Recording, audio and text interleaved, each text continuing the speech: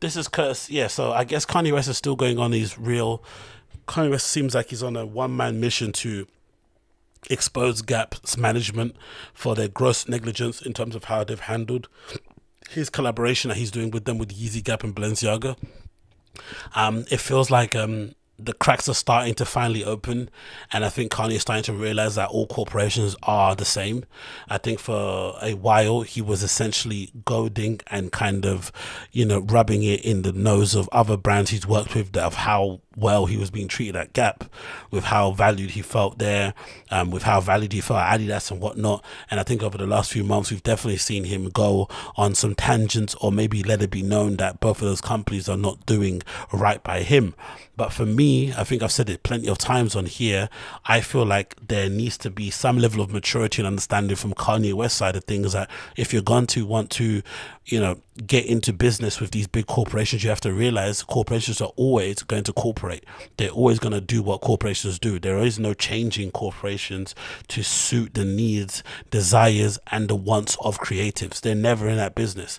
And I feel like most corporations that get it, what they do is that they get really creative people who have incredible ideas, who can maybe help their business to come in for a short time, rebolster their image, make a big splash, and then they leave after 3 years. But there is no long-term vision or really long-term partnership that they can sustain, because at the end of the day, executives in these corporations, have their own targets they need to hit. They have their own demands and their own job, and sooner or later those people are going to try to get their fingers, noses, and tongues and toes into the pie and try to add whatever they can add so that they can say they did something too. And then of course those are things that creatives absolutely hate. It's like being given notes on a show that you produce yourself about your own life story, so it's always going to end in tears. But for some reason, Kanye seemed hell bent on trying to single-handedly change the way the record industry does business, the manufacturing industry does business, the way corporations do business. And I feel like, to me, it's a kind of loser's fight. I feel like the best thing to do is to set yourself up and put yourself in a position where you can do your best work in a very short space of time. Like I said, 3 to 5 year partnerships, and then as soon as that partnership comes to an end, shake the hands of the people that you worked with and move on to your merry way. But Kanye, I think, is also understanding that the level of stuff that he wants to do, at the level that he wants to do it, in terms of providing clothing and the accessibility to good products and good fashion and good, whatever, housing, whatever it may be, to a wide range of people, he has to work with corporations because they have the ability to produce those things en masse to a very high standard. He probably hasn't got the ability to do it so at the moment. So if that's the case, fair enough, but you also have to accept that they're going to want to get their noses involved as well. And it feels like, hey, that's a basically, Gap are doing that at the moment. The first thing he was kind of moaning about was this kind of screenshot taken from his Instagram, which basically looks like somebody has kind of shared with him an image taken from the Gap website that basically looks like Gap are essentially copying the shape and the color, tone, and silhouette of the shirts that he produced under the Yeezy, Gap, Balenciaga moniker. And in the screenshot, you've got an image taken from the Gap website, and it shows a model wearing a t-shirt with Gap emblazoned on it. It looks quite similar to what Kanye did under his own Yeezy, Gap, Balenciaga thing. And the person says in the comments here in the chat, this is Gap copying, Yeezy, Balenciaga. And Kanye says exactly, oh no, the person said exactly, do you want me to post this text message, right? And of course the text message gets posted. And then the next thing we see is this really incredible clip, actually, that I'm going to play for you, where it looks like Kanye is in a meeting with people, with some of the hires up involved with Gap, and he's essentially giving them a dressing down, because I imagine this has something to do with this clip or this post that Kanye posted that I kind of mentioned before, where he posted a picture of the glasses that he has in his collection, and the caption says, Gap held a meeting about me without me. So I'm guessing that made some rumblings or made people take notice at Gap. They called a kind of fireside meeting, a quick meeting or stand up they wanted to do in terms of kind of clear the air, and Kanye took the opportunity to do what Kanye does and to basically give them all a big dressing down, which is pretty sick to see. Him kind of addressing everybody at the Gap, at the Gap upper management, the way he's doing. And I think as a creative myself, it's quite cool to see somebody like him talking to people of that kind of level in this way, because sometimes there can be a little bit of a what's your thing called? There can be you can sometimes get intimidated when you're creative and you're in rooms with these kind of executives. But at the core of it, these people are there. You're in the room with them because they feel like you can contribute something to what they're doing. So there should be a partnership. You shouldn't feel inadequate to what they to them anyway. And usually, at the level that you're doing your thing or what your kind of skill set is, they have no idea how to do that job. So you should basically be telling them what to do. You shouldn't be inviting, you know, notes or opinions and whatnot. You should be telling them exactly what you want to get the job done. And if you can't agree on that, then you should be walking. So maybe what Kanye is saying here makes complete sense, but it does really look funny, him dressing them down, these big executives who, you know, who command massive wages and are in charge of big teams, and here's Kanye basically giving the dressing down, wearing his sleeveless flipping hoodie. It's pretty funny. This is Sparta. This is not celebrity marketing. This is not a collaboration. This is a life mission. I didn't understand why I love Louis until I learned about Marc Jacobs. I didn't understand why I love Gucci until I learned about Tom Ford. I didn't understand why I love Ralph Lauren until I learned about Ralph Lipschitz. I didn't understand why I love Gap until I learned about Mickey. Me and Matt George brought season 6 and showed Mickey, and he grabbed the stuff and his response was, oh, it's too good. So I'm now going to please Terry back, this, that, something that can hit that Old Navy price with the cut. And we go and we do TV commercials.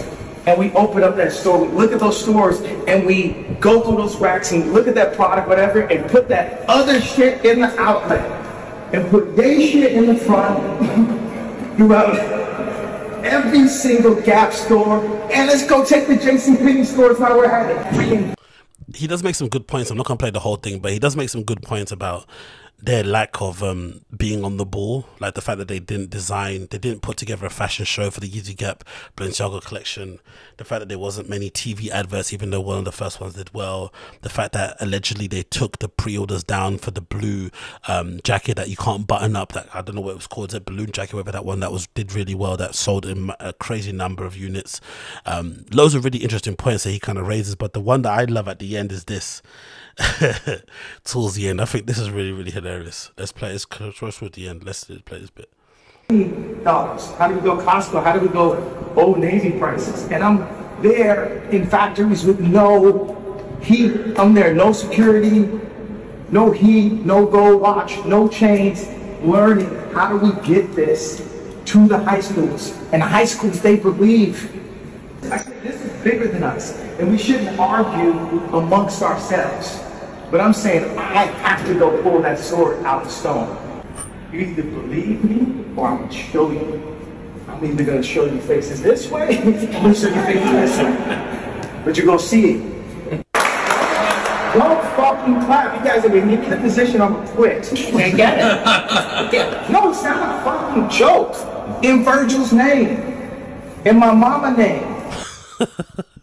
Don't fucking clap. You guys have put me in a position where I feel like I'm gonna quit. In Virgil's name or my mama's name. So clearly all the rumblings we've been hearing about Kanye behind the scenes in terms of these issues with Gap have clearly been illustrated here. He's clearly going through some growing pains or some relationship pains or partnership pains, whatever it may be. But for me, the thing that's really interesting, because I said before, corporations are always going to cooperate. I feel like the funny thing as well is that you're seeing it clearly now, because Gap was on its knees prior to Kanye coming in, and he has single-handedly revived them because he cares about the brand. And I think he mentioned it himself. He actually is personally invested in Gap. He's always wanted to design for Gap. I think he's spoken about being, you know, having a line at Gap or doing his own thing at Gap for many years ago. So it's definitely something that he was always, it's always something been like, kind of been like a bucket list thing that he's always wanted to pursue. So the fact that he single-handedly chose them for a partnership, he probably feels like they're taking it for granted, because he probably could have rocked up to any brand that needed a breath of fresh air, that needed to be revived, and they would have been happy to give him the keys to everything, and he could have done whatever he wanted, right? Think about brands like Puma, think about brands like Elise, think about brands like Fila, whatever it may be, right? All those kind of brands are on their knees and struggling. If they would be super over the moon and happy to have Kanye kind of come in and essentially try to bring them kicking and screaming into the 21st century. And he specifically chose Gap, and now Gap are essentially taking it for granted. But he also shows, like I said, that corporations are always going to cooperate, because he is single-handedly bringing them into modernity, making them cool, making them relevant, especially with the youth market.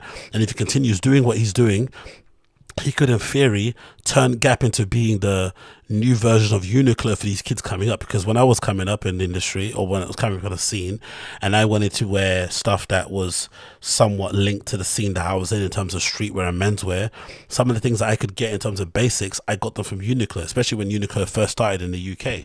I was quite young when it was here, and I would buy like basics like chinos, I'd buy basic like Oxford shirts, selvage denim, poplin shirts, short sleeve shirts, shorts, t-shirts and whatnot, all from there as in basics. So I could easily see a future where Kanye turns his Yeezy Gap engineered by whoever collection into one of those sort of staples, and that kind of makes really classic essentials and quote-unquote basics that people can wear year round, and they just kind of refine and hone these different silhouettes season in season out with really nice and cool and fresh colors that kids can wear again and again and again and again. So clearly he sees a much bigger role for this, and for whatever reason the Gap management doesn't see it that broadly, or doesn't have the vision to see that far.